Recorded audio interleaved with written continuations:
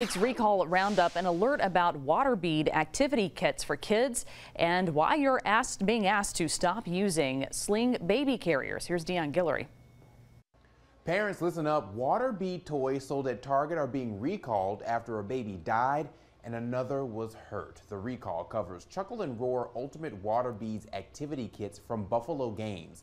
The Consumer Product Safety Commission says if kids eat the beads, they get bigger in their stomachs, and that can cause intestinal obstruction. You can return the kits to Target to get a full refund. Now, you may want to take a look in your fridge because you need to get rid of some soup sold at Costco because of a label mistake. Kirkland Signature's chicken tortilla soup was mistakenly labeled gluten-free. The Food Safety and Inspection Service calls it a misbranding issue and not a recall.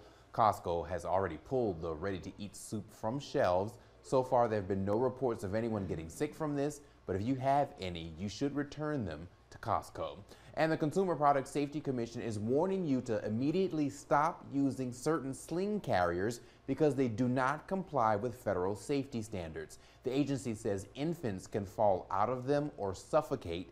These were sold on several websites, including Walmart and Amazon. The sling carriers do not include any brand name labeling.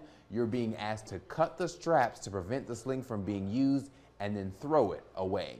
With this recall roundup, I'm Deon Guillory, WAFB 9 News.